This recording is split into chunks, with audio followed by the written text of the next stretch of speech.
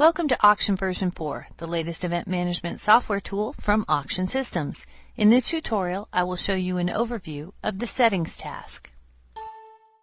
Settings is one of the major tasks along the main Home task ribbon.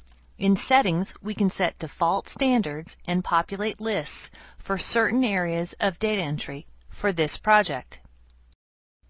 These are the setting type areas we can choose from: Name Settings, Item Settings, Event Management Settings, Entries and Ticket Levels, Project Settings, and Spell Check. And one other thing you need to know about settings.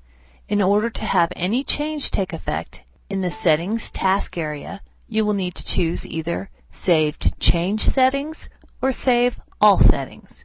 If you have a single user or single user basic license, it really doesn't matter which button you choose. Both buttons save your settings.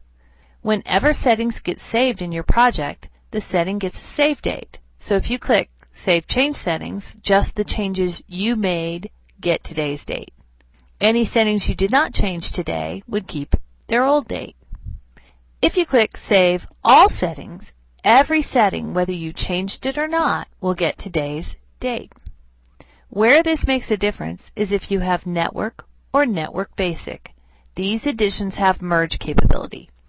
So, if you're working independently on a project that just has items and their donors, and you have a team member that has their own independent project that just has attendees, you will need to merge these two projects together at some point to make a complete project for your event. If you have settings that you would like to have in the final merged project, you should save all settings in your project before you merge the two projects together. This will give today's date to all the settings that you have.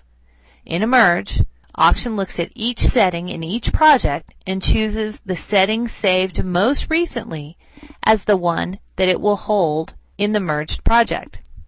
If your settings have the most recent save date, all your settings will hold in the final project. Please continue by watching the tutorial for each setting type. Thank you for joining us.